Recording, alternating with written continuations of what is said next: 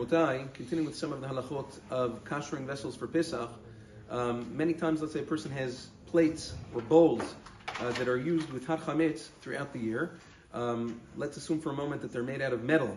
The halacha over there is that all you would need to do, you don't need haga'ala on that, since you don't cook with them, you only pour boiling chametz into them. So over there, all you would need is to pour boiling water from a kli rishon, which we call airui, let's say from an electric tea kettle or whatever it is, you pour it into that, and then it's kasher lePesach.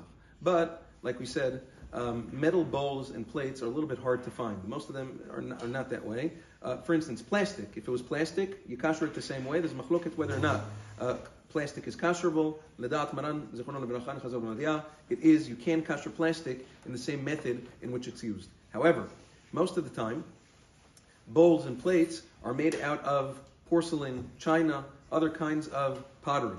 Halacha, the Elbaz, and all the other Gedolei Poskim say that even if it's not just clay, even if it's clay with a thin glaze, a thin layer of glass on it, it's still considered non-kasherable lefi halacha. It will remain chametz even if you do that a bunch of times. Therefore, those plates and bowls and china and stuff that you had for chametz, that has to be put away for Pesach with the chametz dishes. Now, there are dishes that are made out of korel.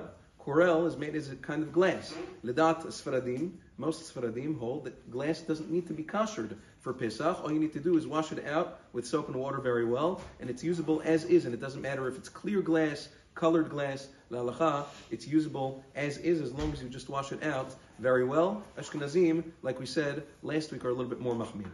With regards to the refrigerator in the kitchen, the refrigerator doesn't need to be kashered per se, but it needs to be cleaned out very well. You need to take out the racks, you need to take everything out, you need to take out all the compartments, all the racks, because you'd be surprised how much residue and gunk and crumbs can get stuck in there.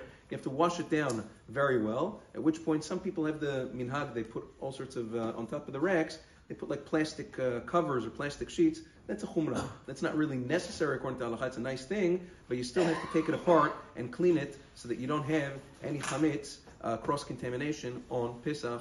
Have a wonderful day.